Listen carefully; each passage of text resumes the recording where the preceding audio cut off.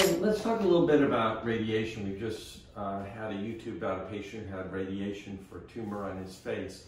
So radiation represents typically gamma rays that are used to go through the area of concern. Usually it's for cancer, sometimes it's to treat keloid or other conditions.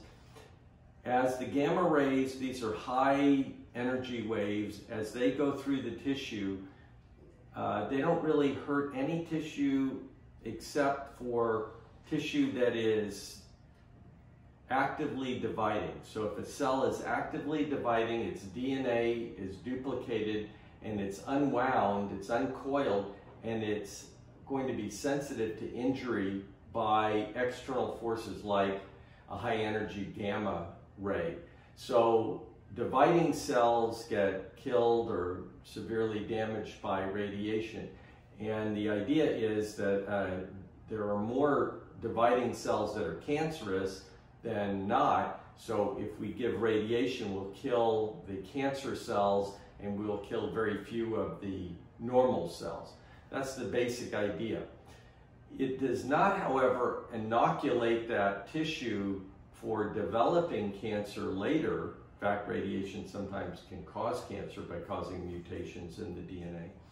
And it also has effects on the tissue that last for years. So the effects are that it causes a fibrosis. That fibrosis gets thicker and thicker around little blood vessels and makes it difficult for the oxygen and the carbon dioxide to diffuse across the blood vessel to the cell and back to the hemoglobin molecule in the capillary. So that process is interfered with by the fibrosis caused by radiation, and that just gets worse and worse and worse over time. So the fundamental injury to the tissue is not something that gets better over time, it's something that gets worse over time. And surgeons who've operated on patients who've had radiation know this very well, that the longer there's been since the radiation injury, the more prone that area of the body is to not healing properly. So many times you require radiation to treat an area that had a cancer. Sometimes you use it for keloids and, like I say, other things.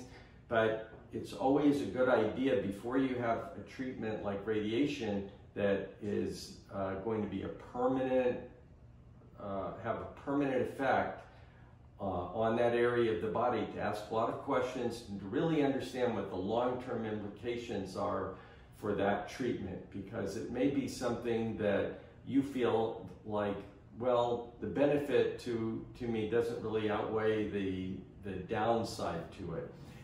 So just a little bit of information about radiation therapy. There are a lot of different radiation therapies out there, but that's the fundamentals.